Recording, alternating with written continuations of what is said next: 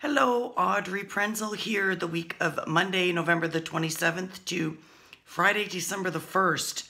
Time is moving. Okay, busy week here for me. I am in Trenton all of this week.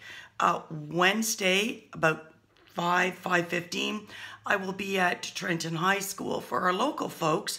I have a bit of a cough, cold thing going on here, more so throat than anything. We have the human trafficking seminar, good for parents, good for students, good for you for your resume. We're going to have Quinty West OPP presenting just information about human trafficking, signs, and how to support these people if you run into them. This is good for people, of course, within the policing, emergency response sectors, as well as healthcare, also as well as hospitality, and just interested parents and guardians and community members.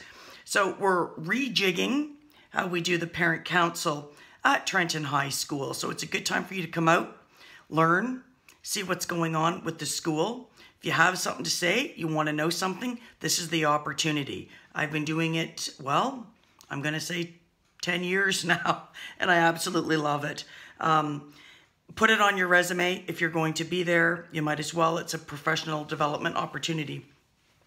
One of the things that I wanted to talk about, well, the key thing that I want to give you a tip this week. So when you go to a seminar like that, and you're not going to get a certificate of attendance, which is fine. You've probably gone to a few of them over the years at your workplace, whether it's military or civilian. Actually, military usually get their certificates, don't they? So let's say you don't get a certificate for whatever reason. You know, keep the ads if you saw it listed somewhere online, or keep the event confirmation in your email. Take a screenshot.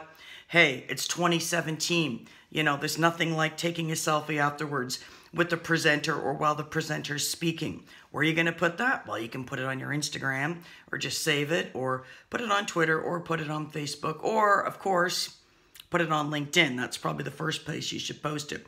So there's your proof. So don't think that because you don't get a certificate, a piece of paper verifying that you were at some professional development opportunity, that it doesn't matter. So think about all those places you've been, and then from this point forward, start tracking it. You know, we've all got the smartphones, so it's just too easy. So there's no excuse to say, gee, you know, I only have my grade 12.